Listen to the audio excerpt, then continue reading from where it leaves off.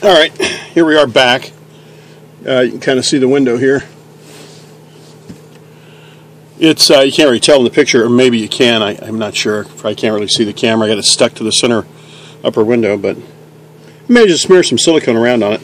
It'll come out all right later when I can hit it with some soft scrub or something like that. Now we know that this is the bottom of our window here.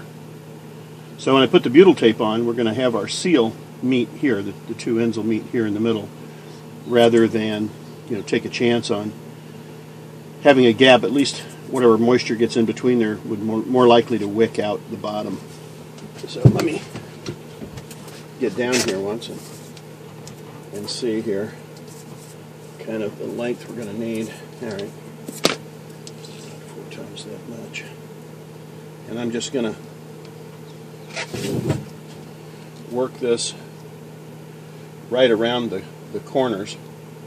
The paper tape that's on it, the protection film, doesn't really like to do corners, so the butyl itself moves real well, no problem there. And this is the same material as was originally used to put it down. You want to have real clean hands when you do this, and you don't want to grip it very hard to avoid having it stick to your hands. It doesn't like to let go once it sticks.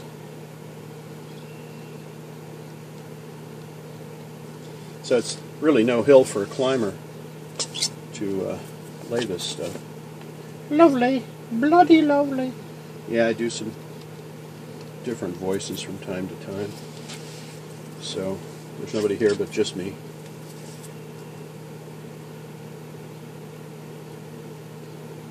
So just kind of work it in, keep it flat, and I'm kind of pressing it down. There's a bit of a groove, a raised ridge actually, along the back side, and I'm trying to stay in front of that rather than going up and over.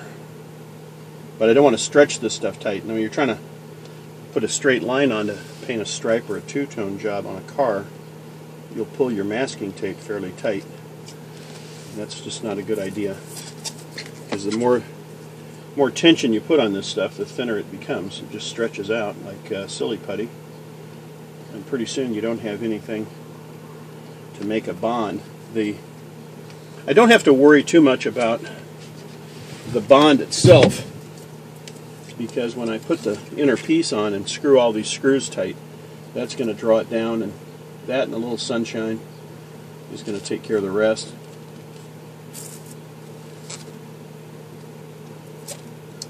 It's July in Missouri, so all the bugs are out. Alright, now we're going to cut this long,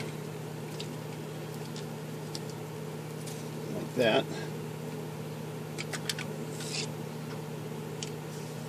and run it over the top of itself, thusly.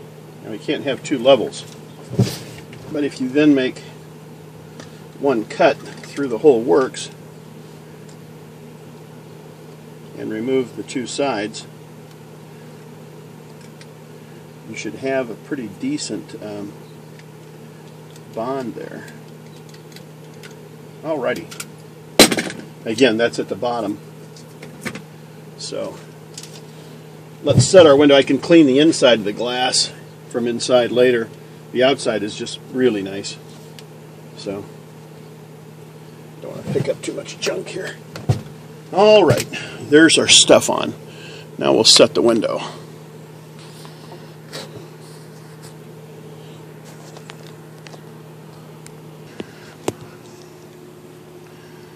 Alright, I'm going to move the whole wad of curtain over here just to make sure it's completely out of our way. And then I've cleaned the outside of the opening all the way around so that we don't have any residue to prevent adhesion. Now, to see if we can do this one-handed, pick up our window and put it through the opening Okay.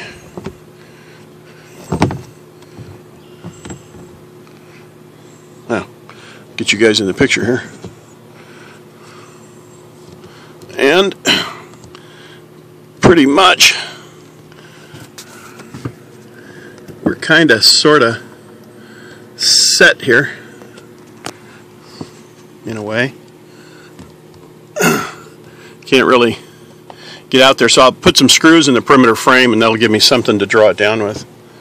So eliminate that daylight gap that you see there. Come over here, get a screw, put it on the good old screw gun. Thank God for magnets.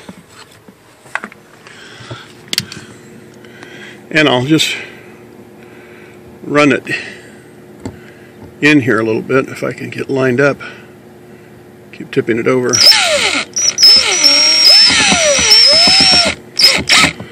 Alright. And that'll give me something to pull on to get us down in here.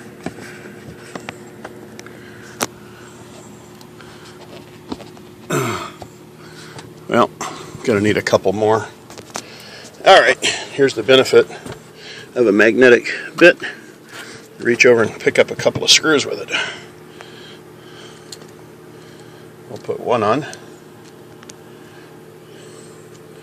Snag the other one. And this one. Well, that one fell. Wondered why I had two. Okay. Now we've got something we can pull down on. Still not wanting to go at the bottom here.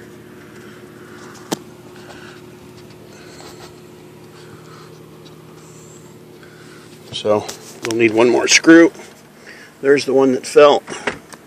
Pick that up. Yeah, get yourself a magnetic bit holder for fun and profit.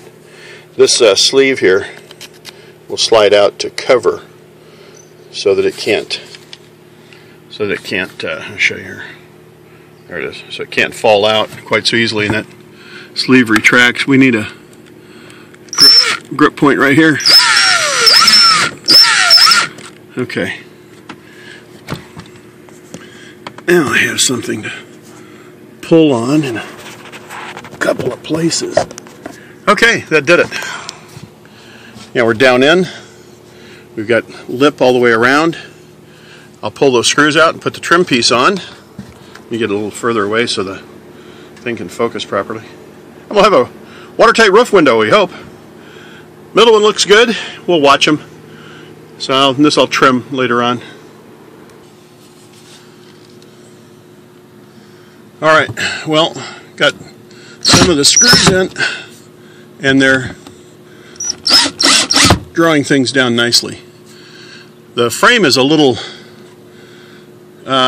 the worse for wear. It's got some discoloration over here. I thought about painting it, and I will, but I'll take it off in the future. I need to put all the screws in now and draw that thing down and let it get a good seal. Then we can worry about all that later on. So, yeah, anyway, that's my new drain hose. You were wondering what you were saying. It's my RV drain hose. This is an RV, and I have to drain it, so I need an RV drain hose, not the regular kind.